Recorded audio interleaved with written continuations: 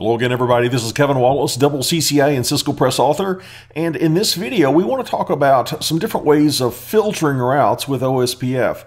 If you watched my previous YouTube video, we took a look at how to set up OSPF version 3 to support the routing of both IP version 4 and IP version 6 networks using the address families approach. Well, that's the base configuration that I'm going to be starting from in this demo. Before we get into the demo though, and we start filtering some routes, let's talk about the different options for filtering routes within OSPF. We've got three main options. One option is we could filter at the ASBR, the Autonomous System Boundary Router. As a route comes in from another autonomous system, like EIGRP in this case, as part of the redistribution configuration, we could say we want to filter out specific routes.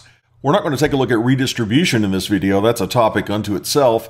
We are going to take a look at two other options though for filtering OSPF routes. One option is filtering routes as they're coming from one area going into another area. We're going to be using a Type 3 LSA to advertise networks from one area into another area with OSPF. And what we could do is on the ABR, the Area Border Router, we could use a filter list to filter out specific routes. Another option is to filter out routes from the IP routing table from a router, a single router that lives within an area. Take a look at R1 on screen. It lives in Area 0. What if we just wanted to filter a route from R1, but we didn't want to filter that route from R2? Well, it's one of the characteristics of OSPF that all the different routers in an OSPF area need to share the same database. We cannot have a different OSPF database for R1 if it belongs to the same area as R2. So what do? Well, what we could do is we could have the route installed in the OSPF database, just like it's going to be in R2, but that doesn't mean it's going to necessarily get to the IP routing table. What we can do instead is put a distribute list in the middle to intercept that. Remember, routes that are in the OSPF database, they're candidates to be injected into the IP routing table. But before it's injected, we could filter it with a distribute list. Now, let's go out to a live interface and take a look at how to filter routes as they come from one area into another area, and also see how we could use this distribute list option to filter routes from being added to a specific router's IP routing table. To begin with on router R5, let's just take a look at our IP routing table. We'll do a show IP route. And let's say that we want to filter out these two inter-area routes. These are coming to us from Area 1, R5's in Area 0. Let's say we want to filter those two routes. How can we do that? Well, we said if we want to filter routes as they're being advertised from one area into another area, we can do that on the ABR, the Area Border Router, which in this case is router R4. So on router R4, let's go into Global Configuration Mode, and let's configure an IP prefix list. We say IP prefix -list, and I'm going to give it a name of, we'll say, no-area1 -nets. That's just a name that I came up with. And I'm going to give this a sequence number of 10. We're going to have other sequence numbers. And my instruction in sequence number 10, which is going to be the first of my sequence numbers, I'm going to say that we want to deny one of those inter-area routes that we saw. It was 192.0.2.0, and it has a /30 subnet mask. So let's deny that. Let's also deny, and I'll make this sequence number 20, let's deny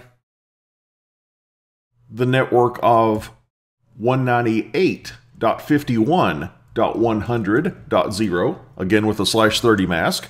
But I want to permit everything else. To permit everything else, I'll give this a sequence number of 30. I'll say permit, and the way I say I want to permit all networks, and this is not going to permit the ones that I've denied because this prefix list is being evaluated based on sequence numbers. So if I deny something in sequence number 10, just because I say permit everything in sequence number 30, that's not going to be permitted because it's already been denied. So as my final sequence number, I'm going to say I want to permit everybody, and I do that by saying 0.0.0.0/0, and I want to include any prefix lengths. Don't care what the subnet mask is, I want it included. So I'm going to say the subnet mask is less than or equal to 32. That's going to be all inclusive.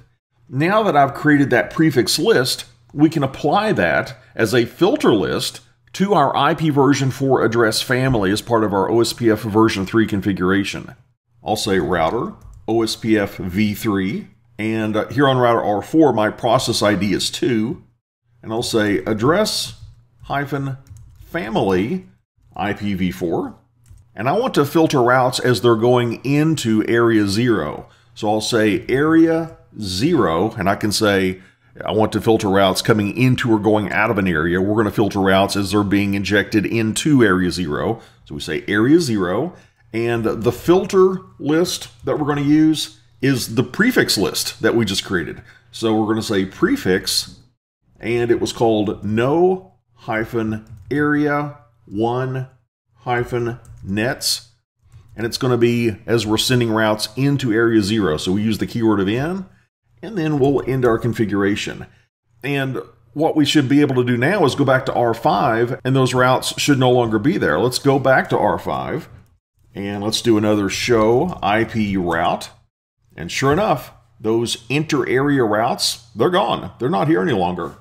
And as one other example in this demo, let's filter one of the routes in R5's IP routing table from being injected into its routing table. Let's take a look at what we have here. Let's get rid of this route, 192.168.1.0/24. Let's filter that from going into R5's IP routing table, but we cannot filter it from going into the OSPF database on R5 because R5 belongs to Area 0, and R4 also has an interface belonging to Area 0, and the databases have to match. So we have to allow the route to be installed in R5's OSPF database, but then just a split second before that route gets injected into the IP routing table, we can block it with a distribute list. Here's how we set that up.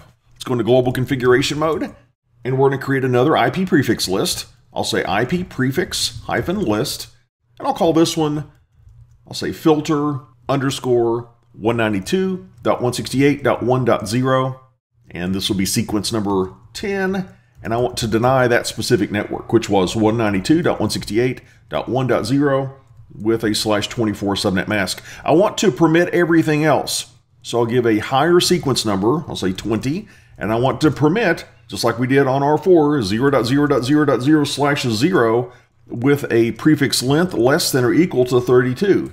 Now let's go apply that in the IP version 4 address family on R5. I'll say router, OSPF version 3 for process ID 1 on R5. Notice that the process IDs do not have to match between neighboring routers, which is unlike EIGRP where we have to have matching autonomous systems. But with OSPF, it's a process ID. It's not an autonomous system, so they don't have to match.